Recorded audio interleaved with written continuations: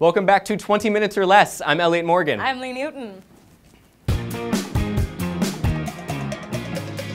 A rematch of Super Bowl 42 is on the way, with Eli Manning and Tom Brady set to duke it out on February 5th. Super Bowl 46 sets two of the largest NFL franchises against each other, with the Giants being quarterbacked by Eli Manning, best known for looking like a 13-year-old and also being awesome, and the Patriots being quarterbacked by Tom Brady, who's basically just known for being awesome. Tom Brady.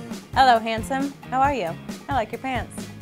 When the two met 4 years ago, Manning walked away with the ring, and if he wins this game, he'll surpass his brother in Super Bowl wins, which may or may not be a sign of the apocalypse. God, those Mannings are handsome, right? Actually, Lee, most people think they look like horses. Big ol' handsome horses. There's also a revenge factor here, with the Giants having stopped the Patriots' perfect season in 2008. It's also worth mentioning that the Giants are going to the Super Bowl because of getting one field goal, whereas the Patriots are going to the Super Bowl as a result of missing one field goal, thanks to Billy Cundiff, who actually, surprisingly, didn't get murdered by Ray Lewis. Check this out. Not one play won or lost this game. Could you have put us in a position to keep playing? Absolutely.